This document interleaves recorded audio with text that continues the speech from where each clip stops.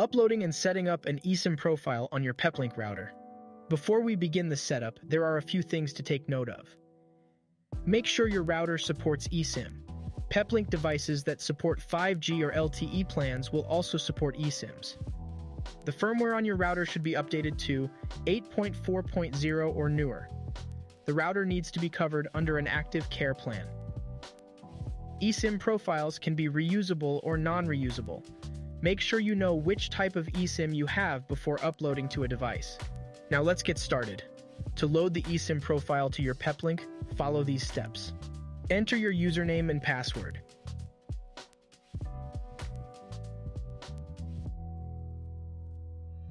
Navigate to the device you want to upload the eSIM profile to.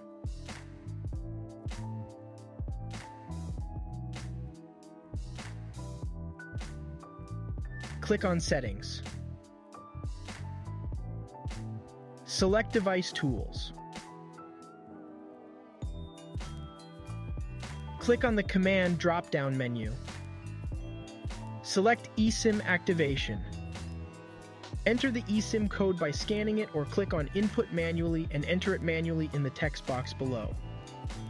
Click Submit. Now, to set up the eSIM profile, follow these steps. Log into your device's GUI, graphic user interface, by entering 192.168.50.1 on the address bar of your web browser.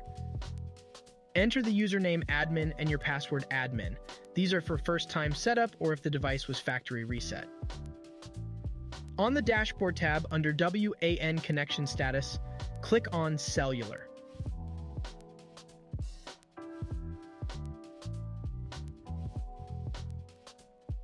Within Cellular Settings, you should now have the BYO eSIM option.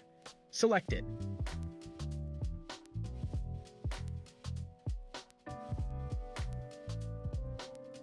At the bottom of Cellular Settings, scroll to the right and enable data roaming for multi-carrier SIMs.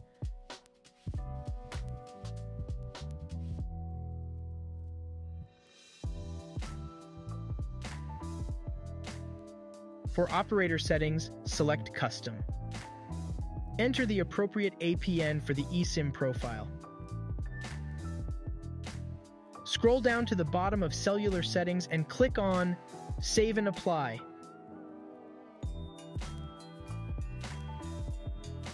Your eSIM profile is now uploaded and ready to go. Thanks for watching. For more videos, subscribe to our channel and hit the bell icon to get notified when we post.